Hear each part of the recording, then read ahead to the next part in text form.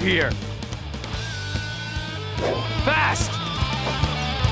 Okay, that takes care of the yellow turbans in the area. I couldn't have asked for a better result than this. Yes, that takes care of Master Sun Jian's request. Now let us return to the village. Nothing can stop me from fulfilling my ambition!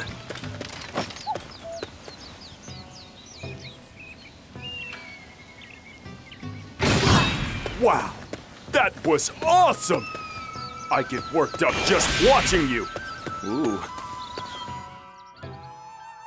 We have driven off the Yellow Turban army that was headed this way. That should keep them at bay for the time being. Ah, you did it! I could tell there was something special about you from the moment I first saw you. You definitely stand out from the rest of this crowd. It is a great honor to be fighting alongside you. Thank you again for your cooperation.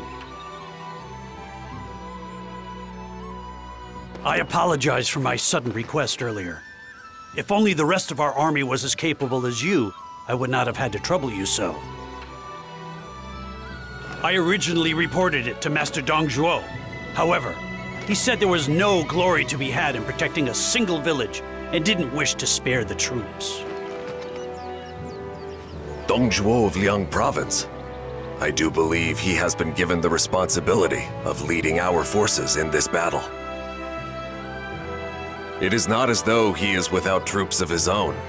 As such, it is likely that he is only looking out for himself. Yes, I thought the same thing myself.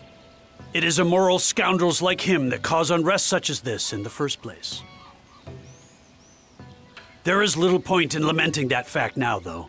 Our primary focus should be on putting down this rebellion and restoring peace to the land.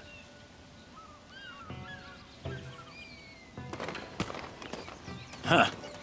This situation reeks of greed and opportunism on all sides. I have a feeling this battle will not be resolved so easily. You're right about that. I'm beginning to suspect some of our allies just as much as the enemy. We should probably watch our backs out there on the battlefield. Now then, let's get started on our preparations. We can meet up at the village entrance once we're finished. You there.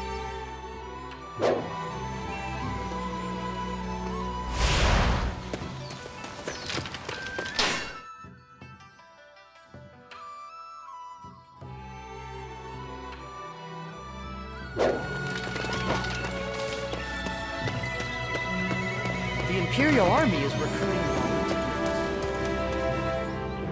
Are you also with the assembled Imperial forces? We are volunteer troops. We're fighting in this battle in order to ease the suffering of the ordinary people.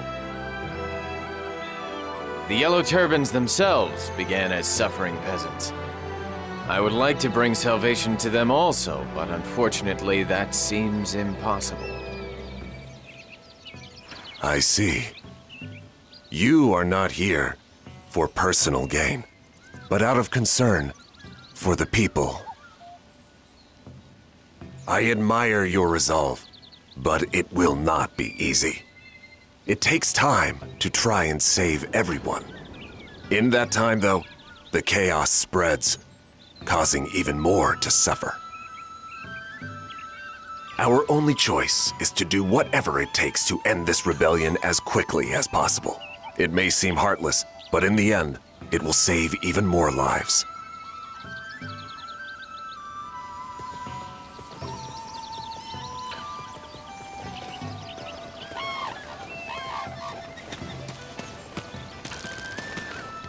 I am known as Guan Yu. I believe our meeting here is some kind of fate. I hope to see more of you both.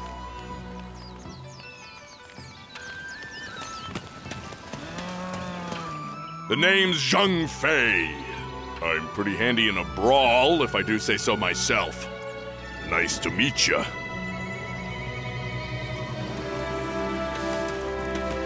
Cao Cao.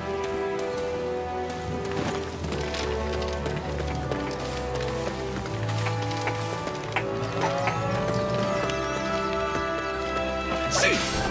Yeah. Hey, get on in here.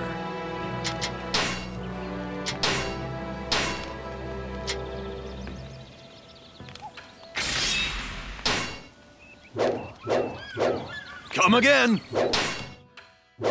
Can cut through anything.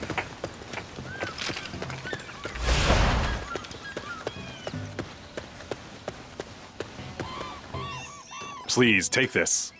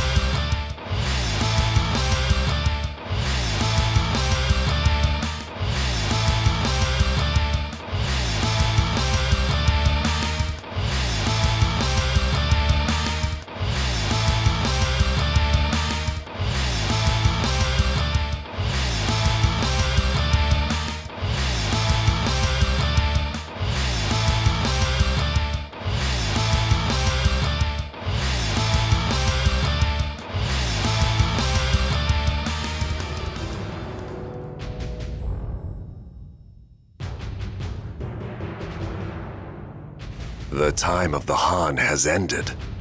Long live the yellow turbans. What's troubling you, Cao Cao? That's the chant the yellow turbans keep saying. There are many who are dissatisfied with the corruption that runs rampant in the government, even if they are not part of this uprising. Even if we slay Zhang Jiao and quell this rebellion, another is likely to rise up in its place. I cannot help but feel their sentiment about the Han is correct. Well, we can't simply let things continue on as they are. The longer this rebellion goes on, the more people will be drawn to its cause. Not only that, but a land under the yellow turbans just doesn't sound all that appealing to me.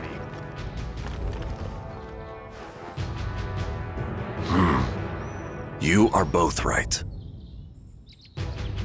No matter how righteous one's cause is, they are simply mere bandits if they approach it without discipline.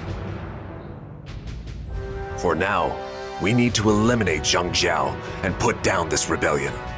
Then, we can focus on dealing with the root causes behind it all.